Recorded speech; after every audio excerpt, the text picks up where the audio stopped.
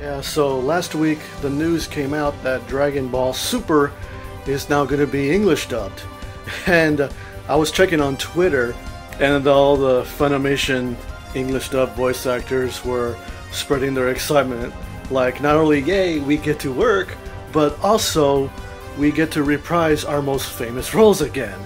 And another thing, I went to Alamo City Comic Con, a couple of weeks ago, and I remember how people were asking them, is Super going to be dubbed? Is Super going to be dubbed? And they say they were sick and tired of asking that question, but at the same time, they are also hoping. And for those who haven't seen that particular panel I recorded, I'll put the link over in the corner, and you can check that out after this. They were hoping that they wouldn't have to resort to murder of anyone who ever dubs it, and they would take over it and have to watch the broadcast from prison. It was... I wish they said it in their voices. That would have been more hilarious too.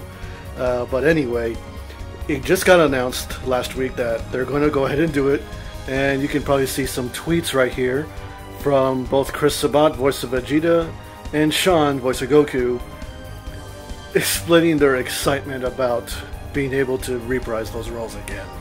And I'm looking forward to getting the Super. I myself have not seen Super. I know it now is finished and is on Crunchyroll, but my personal preference, I like to see dubbed, because I've met so many English dubbed voice actors that I just, feel the need to see their work, support them any way I can. And I just recently picked up Battle of the Gods, and I haven't picked up Resurrection F because unexpected expenses came up, and I will just have to wait for that. But I'll probably look into Super when it finally gets dubbed, and they can now tell them stop asking if we're gonna dub Super.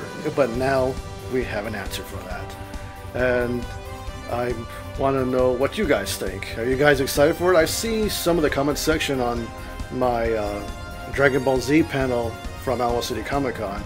Many are excited for this, but beyond that, what are some of your thoughts of having to finally wait? I know there's going to be some more work for the voice actors down the road, and I want to be up to date, and the best way to follow them is Twitter.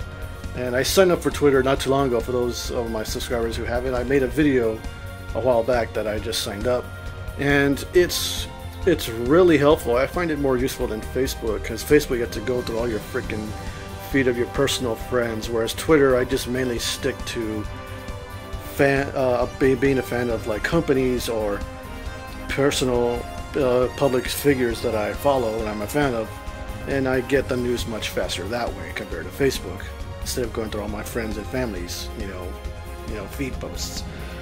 But anyway, that was a quick update I wanted to give you guys, and I'm looking forward to seeing their work, and I hope you guys are as well. This is Dan.